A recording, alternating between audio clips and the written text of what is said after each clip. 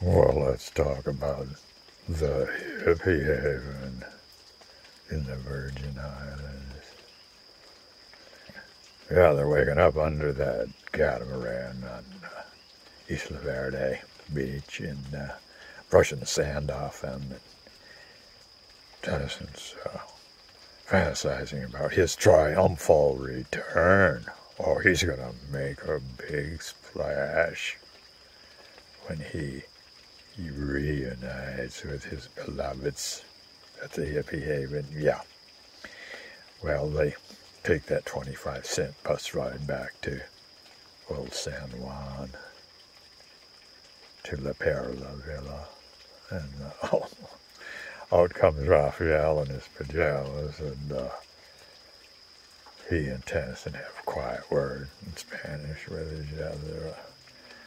While South about sex, and oh, they're excited. Yeah, they throw the passports in too, because who knows when you go down island. Yeah, create more possibilities in your life. Well, Sappho hears a snippets of what they've been saying. You know, her Spanish is quite limited, but she does get, hey, Tennyson, that's a lot of pounds, man. Tennyson, remember who smuggled the whore into prison for you, man. Raphael, but it's fucking Sunday. Tennyson, yeah. Hey, haven't I always taken care of you? Well, off Raphael goes, huh? And, well, how excited are the women? They're not only going down island, they're going to an entire new world, yeah, because they're headed to St. Thomas. And these are Afro-Caribbeans, descendants of slaves, where blacks are black. And where from birth they speak English. Wow, what a sea change that will be for the women. Everybody speaking English as their first language, yeah. Oh, St. Thomas, yeah, flamboyant, carnival, salsa bands flying up from Trinidad. Yeah, during carnival, feathers, sequined, outrageous costumes, flaunting their sexuality. Yeah, and, you know, and these islands, these Afro-Caribbean goddesses, they're just dripping with gold jewelry. Everyday wear, glamorous. Yeah. Well, St. Thomas also, it's the Yankee playground for the East Coast of late. Most wealthy collection of yachts in the United States. Oh, the marinas, endless yachts, expensive. Sprinkle in a few super yachts on those teak decks. Yeah, you are traveling to another nation, but conveniently, both scenes are within the United States. They're both United States territories, and so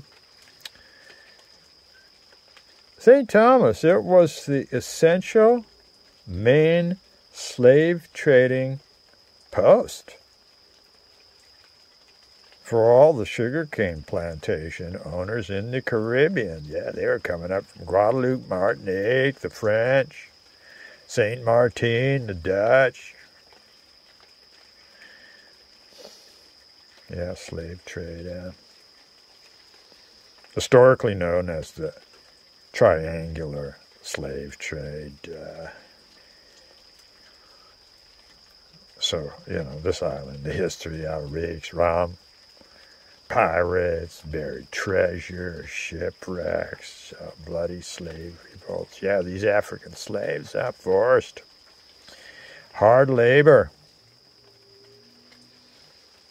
planting sugarcane,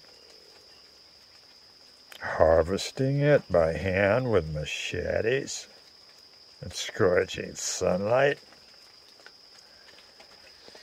Well, then they would crush it up into sugarcane molasses,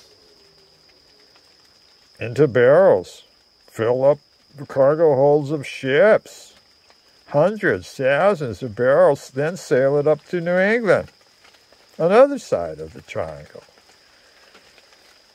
of New England. They specialized in distilling it into liquid rum. And still under Yankee sailing, sail that rum to London, where they would drink it. I mean, the sun never set on the British Empire in those days. They were drinking Caribbean rum in Bombay, Rangoon, Burma, yeah, Australia. Well, they made so much money with that, selling the good rum, pure rum. Well, now the British sailed their ships down the coast of West Africa to, at gunpoint, capture more Africans, enslave them on those cruel, so many died, on the voyage to St. Thomas. And there they are, on the auction block, human flesh, bought and sold, yeah. And so that's the underlying karmic history of St. Thomas.